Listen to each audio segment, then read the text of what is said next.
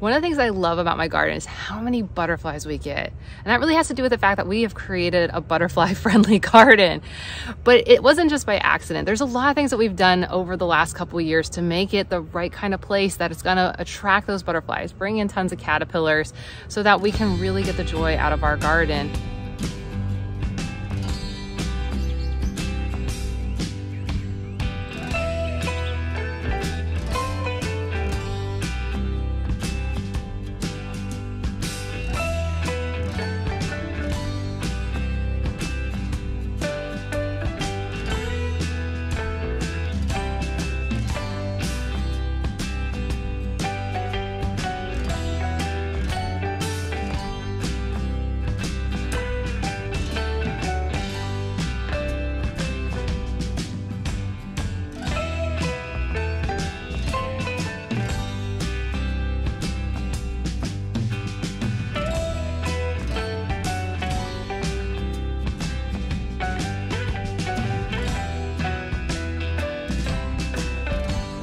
So my neighbor and I were talking the other day, and it just like, he continues to tell me how many more butterflies that we're getting between like his garden and my garden.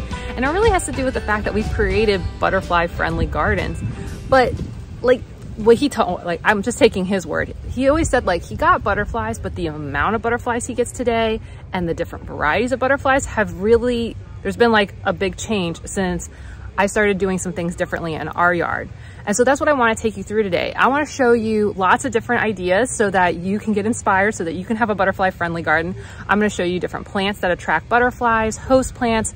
If you got a shade garden, don't worry. I've got a shade butterfly garden that's doing awesome also. And I'm going to show you just some things that over time that I've observed that are just kind of like, who knew that would help butterflies? So I'll take you through all of that. So we'll go around, we're going to see lots of different things, and you can get inspired to have your own butterfly friendly garden. So when it comes to plants attracting butterflies, what I'm going to talk you through between my yard and my neighbor's yard, these are the things that we've actually just observed. So this isn't based off studies. This isn't based off of the fact that like it might be different in someone else's yard. I wanted to give you guys a lot of like, this is what we're seeing. So contrary to whatever advice, here it is, raw, and we can talk through it. So this section gets a ton of butterflies. And this is where I was talking about, like my neighbor, he has throughout the years gotten lots of butterflies. We're starting to see a transition. I'll talk you through why, but this was a great starter. So here we have a mix of exotic plants and some native plants. So we have, this is a golden mountain. This is usually shaped into like a low shrub because it has these like nice, pretty golden leaves, but a lot of people don't know that these actually flower. They got these cute little purple flowers here. And we see a lot of activity in this section. So what I'll actually see is a lot of skippers, which are butterflies. I don't know what actually technically makes one a skipper versus a butterfly, but they like to come on this plant a lot. We will see some things on the plumbago, the blue plumbago. You can actually see, I don't know if you guys can see it very well, but there are actually Cassius blue small butterflies flying around. And right there, there is one of our skippers right there on a flower. We've also got, looks like a cloudless sulfur hanging out back here. They're just going all day long. Yeah, there's lots of them back there. So that seems to attract a lot. We will see it on the dune sunflower. His dune sunflowers don't get visited as much as mine do. But one of the favorites when it comes to butterfly gardening is pentas. Butterflies love pentas. They love pentas, especially they call it like the old-fashioned pentas, which are this red type. My neighbor is pretty sure, he said, that these are the actual old-fashioned type. He's not 100% sure, but we see, he has observed, not me as much because I don't get to hang back here as much as he does, is he's observed that he gets a lot more activity off of these red ones than he does the pinks and the, I think he has white ones too somewhere. These don't really see much activity. These don't really see much activity. You would think things like, let me see, like marigolds he's got back there in his vegetable garden, not very much activity. The bougainvillea up there, which is gorgeous. I don't notice activity, but then again, I don't go that far back in his yard, though we do share our yards. He'll come in my yard, I go in his yard. It's good fun. So those are some of the things in his yard that we'll see some pretty good activity. Of course, it wouldn't be Florida butterfly gardening if we weren't talking about firebush. Firebush, hands down, gets the most activity out of all the plants in this section. It isn't getting it right now because we just went through a couple weeks where we had really, really cold weather, which these plants will either die back or they kind of go into their winter season. And during that short amount of time, they won't flower. And we're zone 10A, just FYI. But most of the year, flowers. And it's just starting to put flowers back on right now. Let's see if I can find some right here. So we're just about to get flowers again. And then this thing will be, you will literally hear it at times. I think there's a video in the past where I was talking about like the bees on it was buzzing so loud. So we get a lot of bee activity, but we get lots of butterflies. And this one attracts a lot of the big butterflies. So this is where I'll see zebra longwings, spicebush swallowtails, Gulf fritillaries, you can see they're flying behind me, monarchs, giant swallowtails, which is our largest butterfly in the United States. So lots and lots of butterfly activity when it comes to firebush. Firebush is like, if you got the space, put it in. One of the other things I want you to notice is there's a lot of different colors in here, and that's a really important thing for butterflies, is they don't just like one different color. It's usually like the reds, the yellows, the oranges. They really like these vibrant colors. They do go after things that are even purples and bluish colors, and shape of the flower really does matter to them.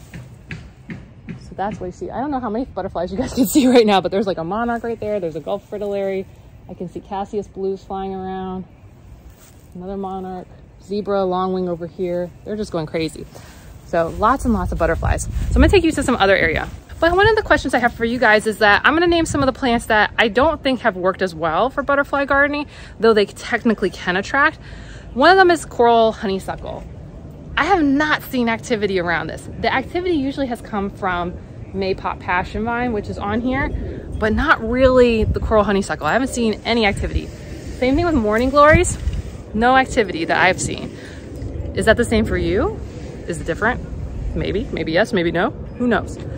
One of the plants that I do see regular activity, this is, I feel like another one of those ones, it blooms almost the entire year for us and is a pretty good staple, is June sunflower. Again, this is great for bees if you're considering bees, but that's not why you're here today, it's butterflies. And this is like one of those ones that they like to be around. They like to see it, they like to come, they like to hang out over here. They don't hang out the whole day, they don't even hang out most of the day, but it's a good like foundational plant between this and like firebush that I feel like if you got those two plants in, they're gonna be relatively happy. So some of the plants that you can see around here, I got the native firebush here, which is also similar to my neighbors, is coming back out of that cold season. Here's the desert rose. I would tell you we get some activity. Again, it's really pretty. We get pollinator activity, but I would not say butterfly activity. One of the ones that they do really like is the Cleodendrum glory bower. This one is a really aggressive grower. I don't know if it's not listed as invasive at this time, but it is so aggressive. I would be very careful putting it in. But this type of flower shape, which you can't really see, here we go, show you. This type of flower shape has really, I've seen a lot of different butterflies. They really like this one, especially my larger butterflies, my monarchs and my giant swallowtails, which are kind of the two biggest ones that come to our garden. The other one that I would tell you a lot of the large butterflies really, really like is the peacock flower or Pride of Barbados. It's not blooming right now because it is a tropical plant, but it'll be coming back soon. It blooms probably 6 to 9 months of the year. Other plants that attract a lot of butterflies to the garden. Now, one of them, y'all won't want to hear about it, but it is the truth, is Biden's alba. It's that weed that people love to hate, but honestly, they like it. So you can't be mad at me if you don't like it. But this little guy, oh no, where did he go? Oh, here he is. I thought he got pulled on accident. So this weed, I know it is everywhere. You will see in parking lots and all sorts of places, but this is the one that if you have this, they really enjoy it. I actually just took 2 pots of it and threw a bunch of the seeds back here. We'll try to make something happen back here. Another one this is Confederate jasmine. I think they're also calling it star jasmine. This one does get, well, it makes a beautiful arch trellis for us. It actually does get regular activity when the flowers are blooming, but the bloom is only part of the season. So you're not gonna get a whole year worth of flowers that are gonna regularly attract the butterflies to it. So I would be like on the fence about like, yeah, that's a good one. One's over here. Now here in this wildflower garden, and if you want to see the wildflower garden, like go through all the plants that I put in here, check out, I'll put a link in the description down below for the videos. But the thing is that Coreopsis, they love the Coreopsis. They love the beach verbena. They love the blanket flower. all of these have been like, yes, absolutely. I do know when the sunshine mimosa comes in, when it starts putting out more of its blooms, yeah, they're gonna like it. But it hasn't gotten really warm enough yet for these to all start taking off. It's not just because I recently installed it. I know because I have some sunshine mimosa in the other areas and that hasn't bloomed yet. So it's really nice to have a mix, especially down here in Florida. We have a mix of our native wildflowers, ones that bloom at other different seasons, perennials, and then perennial tropicals. So we got a regular amount of nectar sources for our butterflies, and that allows us to have more butterflies coming through our yard like on a regular basis, where if you only have, you know, a flower that's there for a few months, they're not going to want to stay in your yard. That's the reality. Their food is scarce and they need a regular supply of food to ensure that they keep coming back to your yard. So this is a bunch of the native plants. Yeah, definitely check out the video because then you can see all the ones. So one of the flowers that is always getting my medium big butterflies is these hibiscus. I have Seminole hibiscus back here. I have a bunch of different varieties of hibiscus. Can you see those gorgeous, gorgeous pink flowers, how tall they are? And that's the thing, a lot of the big butterflies like to get their nectar up high. They don't want to have to come down lower because that makes them more exposed to predators. So by having flowers that are going to get like up there for them, they get happy about that. So when it comes to these hibiscuses, this is where I get a lot of medium large butterflies. So this is where I'm gonna get my giant swallowtails, cloudless sulfurs, which are those big yellow butterflies that go really fast and they're very hard to catch on film, but they are there. You can see them. They love flying up above these flowers and coming getting nectar. Sometimes I'll get monarchs, but I would say mostly giant swallowtails and cloudless sulfurs, or yellow dog faces, which is another yellow butterfly that's super fast. This is where they love these tall hibiscuses. They will come over to also, oh look, there's more of it. Look at that. Love my Seminole hibiscus. But one of the other plants that is a Florida friendly plant that they really enjoy is, where is it? It's over here. Now there's not a lot of flowers on it right now, but that's Ixora. They have these clusters of flowers. Mine is like sad at the moment because we're just coming out of the winter season. You can see a little bit of the yellow flowers back in there, but that's one of the ones that's Florida friendly. They really enjoy it. They're gonna hang out here a lot. One of the ones that's edible that they enjoy, and I just got some footage this morning, which I'll cut in here, is these blossoms. So this is an orange tree. This is orange blossoms.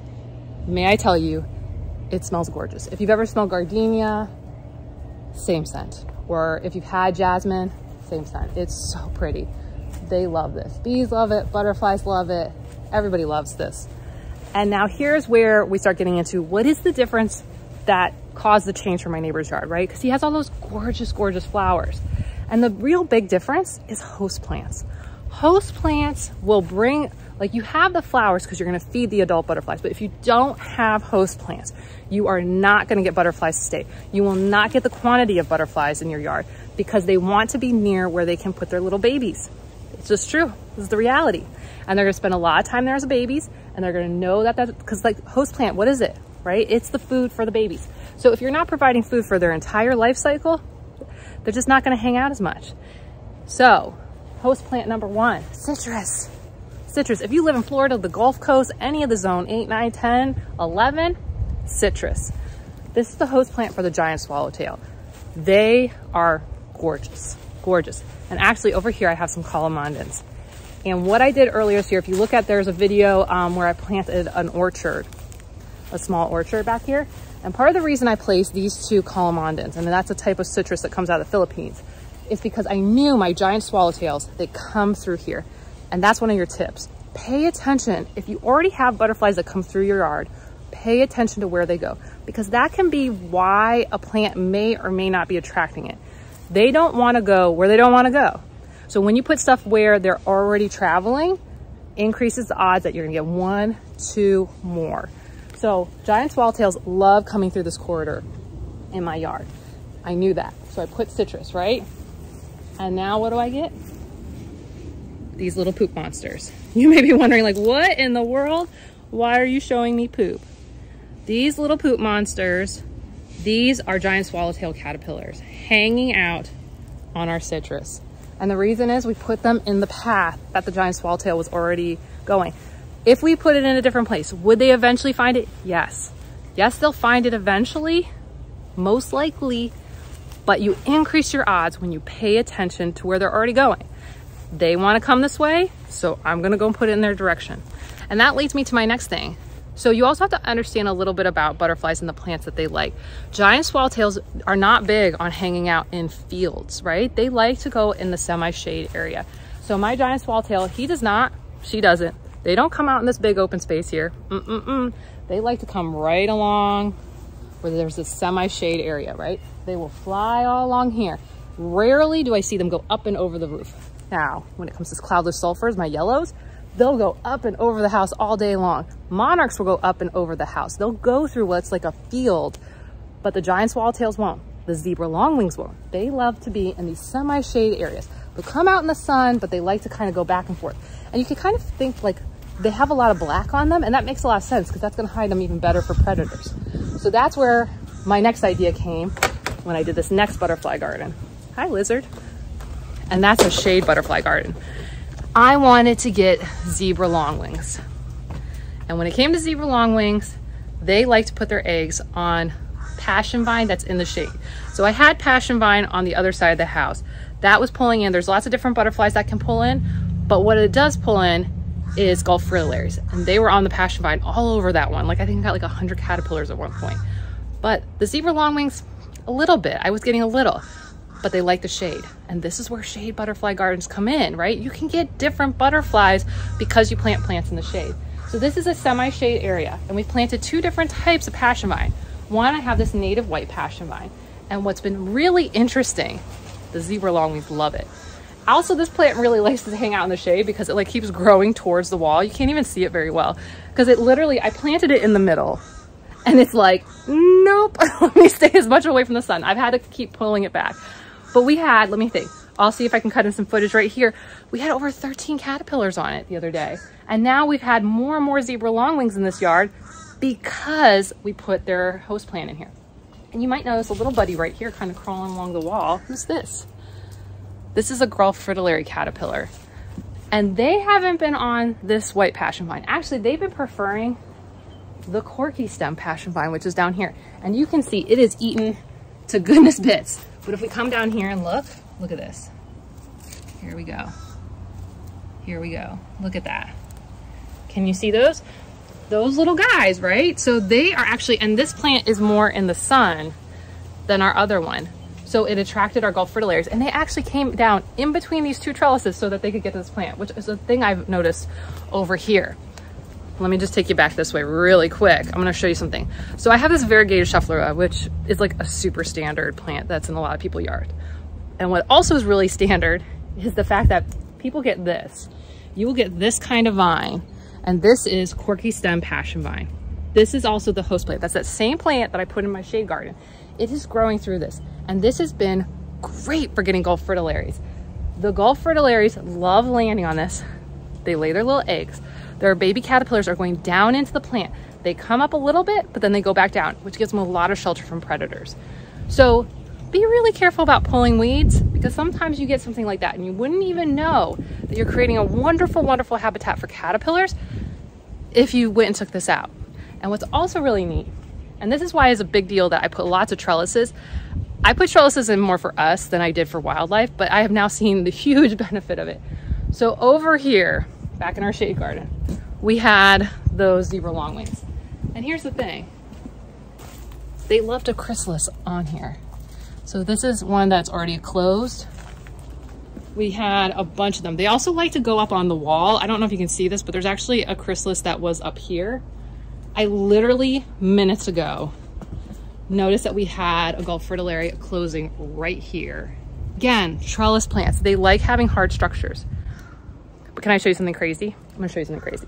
So I had seen something when I was shooting one of my videos last year, and I was like, no, really? No.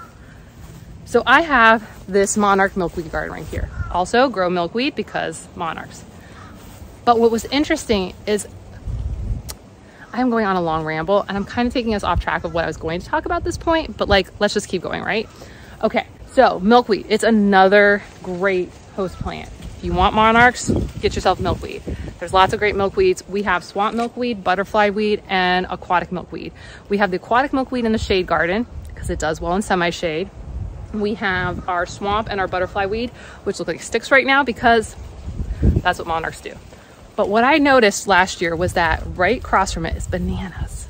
And what we know about bananas is if you cut some of these leaves off, water trickles out, but not just any kind of water, but sugary water, which one of the things a lot of people recommend is having like sugary like fruits or sugar water for butterflies and like hummingbirds.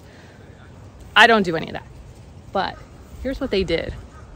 They went and put their chrysalises up here, which means they've put themselves in a better spot. 1, to get back to the milkweed.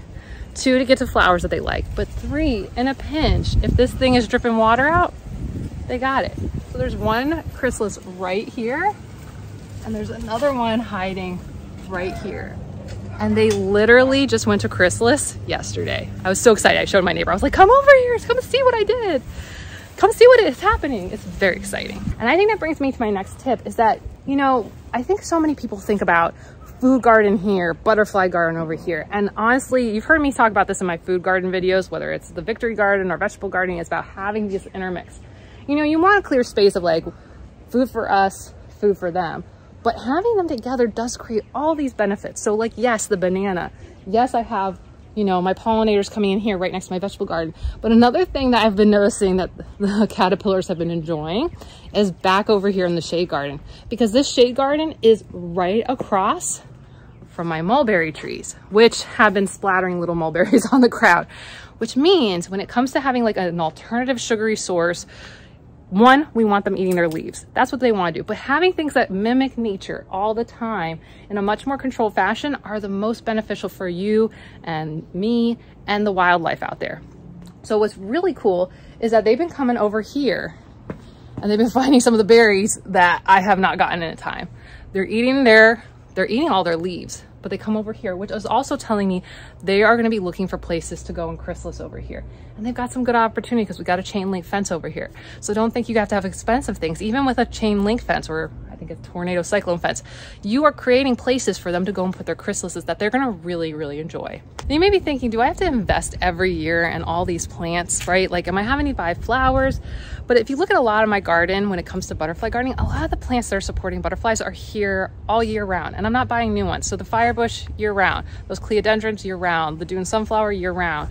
You know, so a lot of these plants are perennials. And one of the great ones, besides the citrus one, is these cassias. Cassias are the host plant to those big yellow butterflies. So what you can see I'm doing is all throughout the garden, I have different places where I'm putting host plants, where I'm putting different nectar sources. We've got fruit because we need the fruit, but it's also available. We've got structures for them, but we're creating lots of host plants. So we have 2 native types of cassias. I think it's Cassia floridana and Cassia bohemia. And then this is a Cassia festool, not native to Florida, because I was looking for a tree that kind of went more up than our native cassias. But it creates shade for my house, which is a huge benefit. That was the primary reason. When it eventually produces flowers, which are going to be gorgeous, I'm so excited for when that happens. But also we're creating another food source for a different type of butterfly. And here's another tip. Look, I'm spacing out my host plants, right? So I've got my monarchs on this side of the garden. I've got places for my Gulf fritillaries and giant and long wings on either side of the house. I've got places for my giant swallowtails in the back of the house. I've got places for my yellow butterflies up high. So I'm spreading them out a little bit, because anyone who thinks butterflies are nice, those little guys, they like to beat up on each other and like push each other out. So yeah. And here's another one. We can also go really low.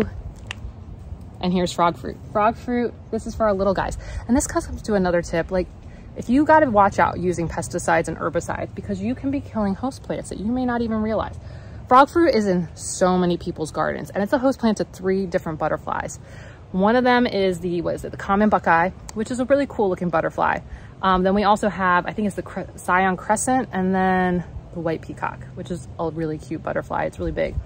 So, but we wouldn't get any of them if I didn't have the host plant available. And the thing is that you might be thinking, wait a minute, if everybody has this in their yard, why don't I see caterpillars? That has to do with pesticides. That's the pesticides, the herbicides. Those are probably killing off your caterpillars, so they're never becoming butterflies. So you can have a host plant, but if you're putting those kind of chemicals in your yard, it won't matter. So mine actually have some activity. We're gonna leave them alone, let the little babies grow up. But there are some other ones. There was one I just discovered recently because I actually had a red admiral butterfly come into my yard and I was like, why is that here?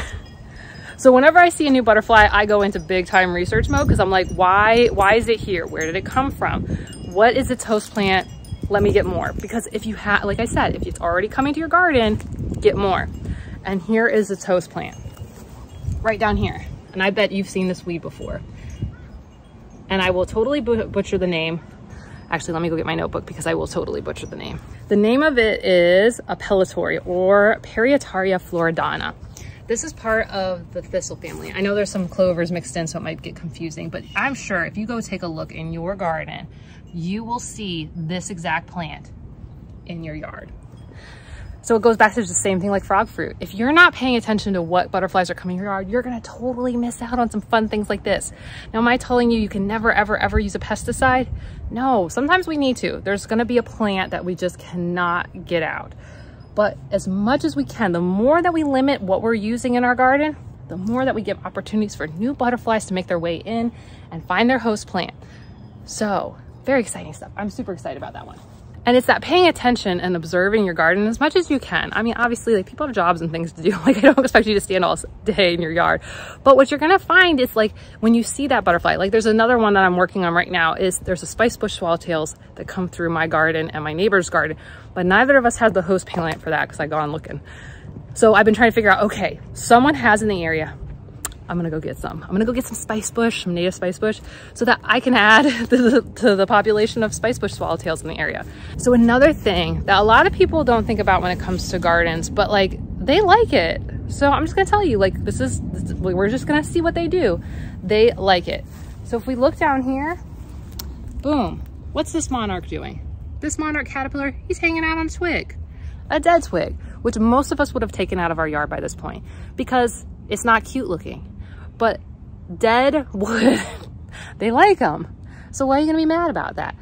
So consider, how are you gonna create places for them to hang out? They enjoy going and sitting in the sun sometimes, but they want a little bit of protection. So dead twigs can be things that you wanna leave in the area. This is just the milkweed that died back last year.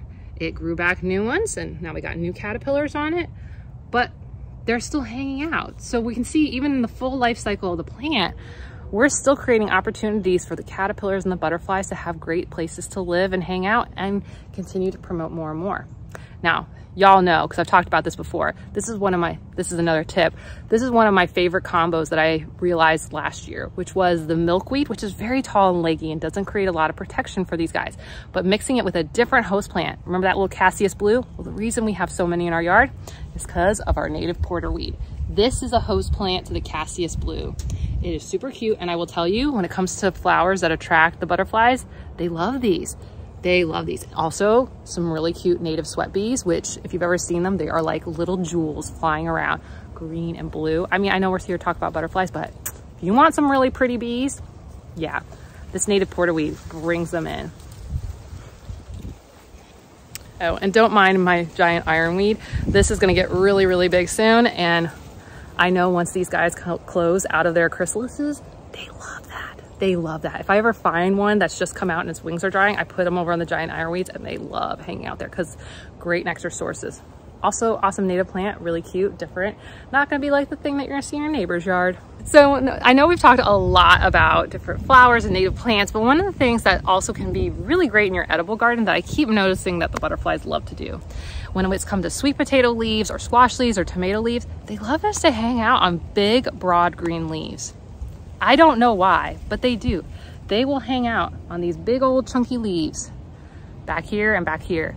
And they hang out. Even though there's no flowers in this, well, there's flowers now, but even when there weren't flowers, especially like the sweet potato area, when we had all those sweet potatoes back where the raised garden bed was, they like, especially Gulf fritillaries. Gulf fritillaries the most seem to like find a big old leaf and just hang out. So that's just a thing. I don't know what to tell you about it, but it's just a thing I see that they do all the time. So find some places to have some big leaves, or just like I said, when you mix the vegetable garden with your wildflowers and your native butterfly gardening, man, it's like a win-win situation. They really enjoy it. Another thing that the butterflies need and want, we've talked about this before, and it has to do with the fact that they need water. Now here in Florida, that is like like a really tricky situation to be in because, you know, mosquitoes. So having any sort of dish that has any sort of depth, you're just like asking for problems. But one of the things that actually the previous owners of this house left behind, and I am so glad that they did, is this little frog guy. And what is so great about it is it only, like, it's so shallow.